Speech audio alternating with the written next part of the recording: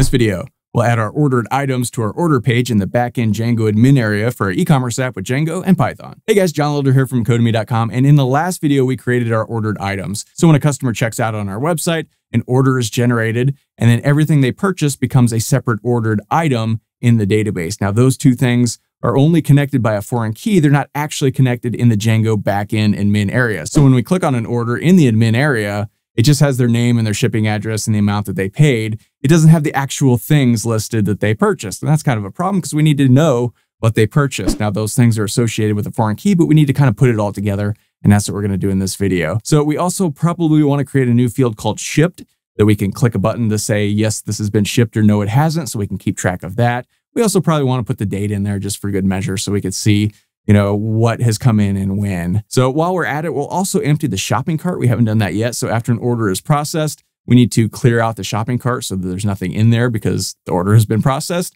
So we'll do that in this video as well. It should just take a minute or so, and it should be pretty easy. So let's head over to our code. I'm using the Sublime Text Editor and the Get Bash terminal as always. And as always, you can find a link to the code in the pinned comment section below, as well as a link to the playlist with all the other videos in this Django e-commerce series. So check that out if you haven't so far. And if you like this video and want to see more like it, be sure to smash the like button below, subscribe to the channel, give me a thumbs up for the YouTube algorithm, and check out Codemy.com, where I have dozens of courses with thousands of videos that teach you to code. Use coupon code YouTube50 to get 50% off lifetime memberships on my courses, videos, and books for one-time fee, which is insanely cheap. Okay, so before we get into the admin stuff, let's clear the shopping cart whenever we check out. So I'm going to go over to my payments/views.py, and let's come down here to our process order. And if we look through here, seeing if they're logged in, here's the stuff we did in the last video, and then we create our order item. So here, let's see, after we've created and saved our order item, let's bop over, and we want to go one tab over from this key value for loop here, and let's delete our cart. So remember, if you head back over to the website, we've got our cart up here. It says 3. It has 3 items in it. Even after we check out, those are still listed there. We need to delete that. So what we could do is just loop through our session and just delete the session key that is saving this information, right? That will delete the thing. So let's go for key in, and now our session is a list of different things. And we don't really care what all is in there. We're just going to delete our session key. So it's a list. So we could say for the list of our request.session.keys. And that's one of the things that's in there. And if we go back to our cart way back when and look at our cart.py, when we're creating our cart here, we get the session, we call it the session key. So we could just delete this session key from our cart and that'll get rid of it all. So that's what we're going to do here. So we want the keys there. So this is a for loop. Here we need to make sure the key is the correct key. That's our session key. So let's go if key equals our session key right out of the cart. Then what do we want to do? Delete the key. And we can just call the delete function and just go request.session and then just pass in whatever that key is. So that should do the trick. So I'm going to copy this. And this is for if we're logged in. We want to do that. If we're not logged in, then that's right here. We'll bop that in there, and that should be good. So, okay, we'll test that in just a minute, but that should work, and that's good to go. Well, let's test it now. All right, so let's come over here. We've got 3 items. We go to checkout, 6093. Our shipping info is there. We click billing. We just put in some junk for the billing information. Pay now. Order placed. Let me open up the admin area because we're going to be working in this anyway. And if we see our orders, there's order number 7. That looks good. 6093. What about here? We see, sure enough, our shopping cart is set to 0. So if we click on this, there's nothing in our cart. And that seems to have worked. And if we come back over here and look at our order items, we now have all of the things that were in that thing associated with order 7 and order 7. There were 3 things and order 7. So if we click on order 7, this is what we really want to talk about in this video. Those items aren't listed here, and we want to have them listed here because if we just click on order 7, this doesn't help us any. Okay, John Elder has an order. What did he order? We don't know. We know he paid $60.93. We haven't done the payment thing yet. We'll get to that pretty soon. But we want to list the ordered items here. How do we do that? Well, it's actually not that hard. And we can come over to our, let's see, payment section and admin.py. The admin.py file is the file that deals with all the Django admin stuff. And you can see we've registered our shipping address, our order, and our order item. And that translates right here to our shipping address, our orders, and our order items, right? These three things. That's how we put those things on this page. So now what we want to do is we want to take our ordered items and put them in our order. And we can do that with an inline. And an inline does just what it sounds like. It puts something from another model in line with the rest of this stuff on this page, right? So fairly simple. So we come over to our admin.py. Now, we probably need our user, maybe not, but maybe. So let's just import it anyway. So let's go from Django.contrib.auth.models. We want to import our user. And the reason why I say that is, well, because we already have our user in our order, so we probably don't need that, but I don't know. I'll put it in there anyway. So now let's come down here and let's create an order item inline. And to do that, we just define a new class, and I'm going to call this order item inline. And this inherits admin.stacked inline. Now, this is a capital S, this is a capital I, this is a lowercase l. I know it looks like a capital L. Sublime just does that. This is a capital L. See, it's very angular. This is a lowercase l. It's kind of swoopy. It's like a backwards J. So just keep that in mind. That's a lowercase l. That trips up a lot of people. So here we need to define what model we want to add, right? So let's go model equal. And this is just going to be our order item model. This guy right here that we inherited. So, okay, that works. Now we need to extend our order model. So, put this in our order model, which we've imported right there. So we do that by creating a new class, and we call this order admin. And this is going to inherit admin.model admin. And again, this is a lowercase l. I have to say that every time. That's a lowercase l. And here we need to tell it which model. Obviously, this is going to be our order model. And here we can define our inlines. And we can set that equal to this guy we just created. Now, we can declare which fields we want to show up. Do we want the user? Do we want the full name, email, ship? Do we want all these things? Yeah, we probably do. But if we leave it blank, we don't have to do anything. So we're going to leave it for now. We will change that in just a second. So, okay, we've got this. Now, if we save this and head back over here, I don't think this is going to work. If I just hit reload, nothing has changed because we're still going on the old stuff here. So we need to unregister our order and then re-register it again. It's just kind of a quirky thing you have to do. So let's unregister our order model, right? So this admin.site.unregister, and we want to pass in our order. So up here, we're registering. Here, we're unregistering, right? So now that it's unregistered, we need to re-register our order and, let me capitalize this, order and order items.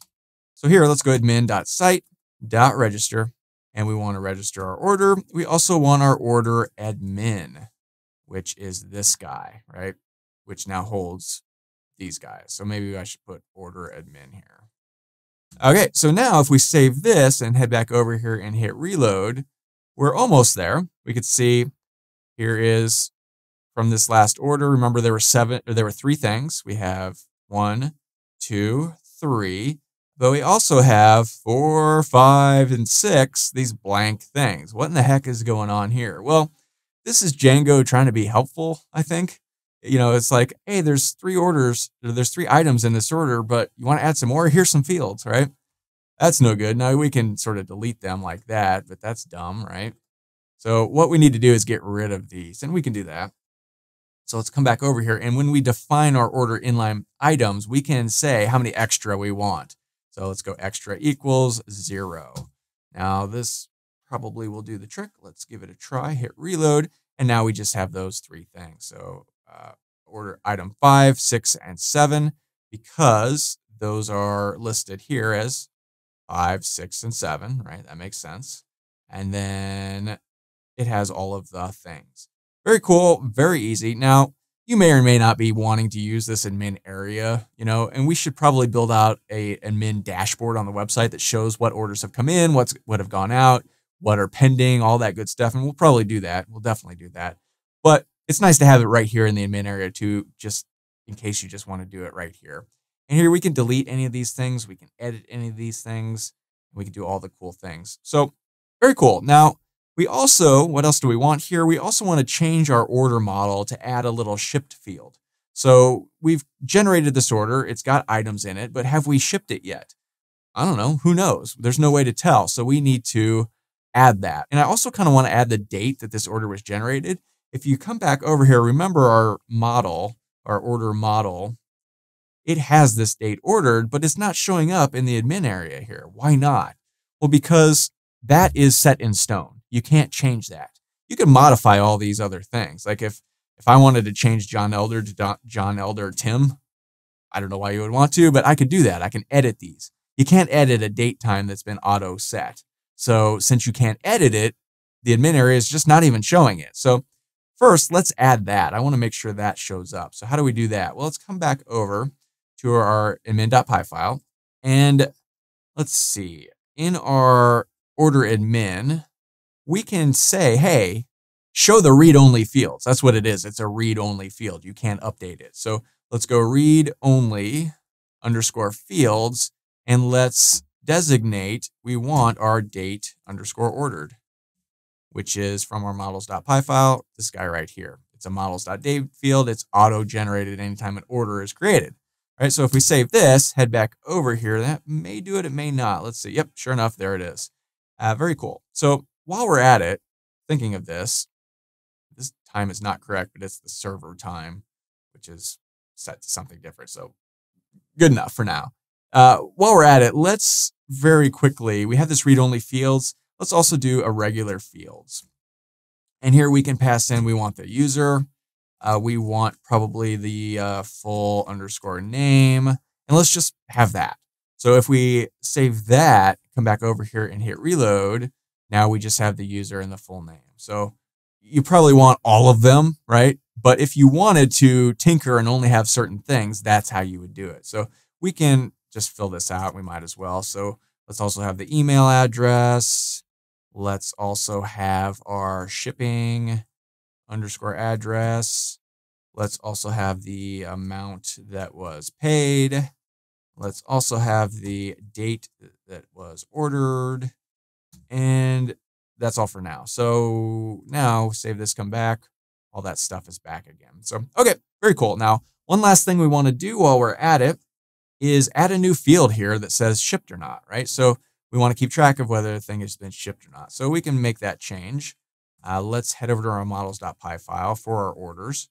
And let's just modify this thing. So here we have the user, full name, email, shipping address, amount paid, and date ordered.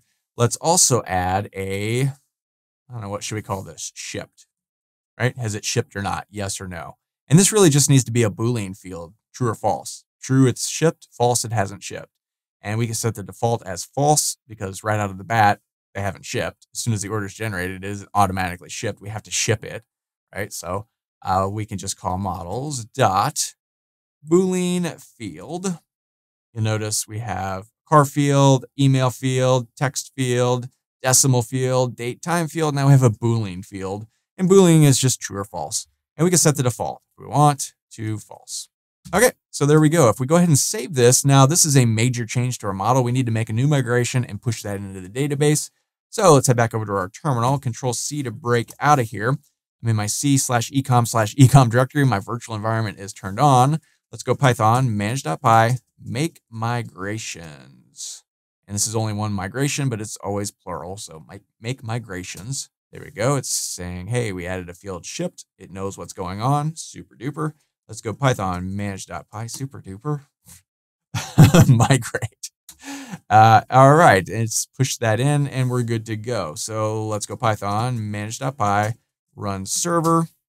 There we go. That seems to be working. We head back over here, hit reload, and nothing has happened. Why? Well, because remember, we just changed this to list all the things specifically. So now we have to specifically put in shipped. All right, so save that. And if you didn't see, that's just in our admin.py in our order admin section where we have our fields, just because we explicitly put them all there. We need to slap a shipped at the end. So, okay, that should do the trick. Head back over here, hit reload, boom. Now we have this little button that says shipped. Very cool. And if we want to click this and then come down here and save it, and we go to order 6, it has not been shipped. Oops, there we go. If we go back to orders and click back on our order 7, it has been shipped. It keeps track of that nicely.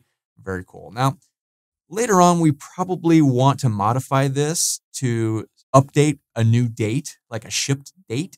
So anytime we click this and save it, we want Django to automatically add a date that shows when it was shipped so we can track that. We're not going to do that in this video because this is getting a little bit long. We'll probably do that later when we work on the admin dashboard or our shipping dashboard or order dashboard on the actual website.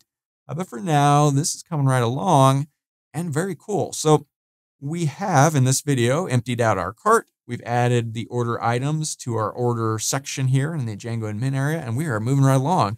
Very cool and a lot of fun.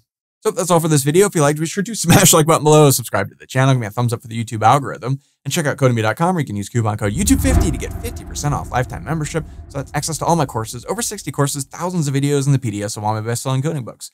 Join over 200,000 students learning to code just like you. My name is John Elder from Codemy.com, and I'll see you in the next video.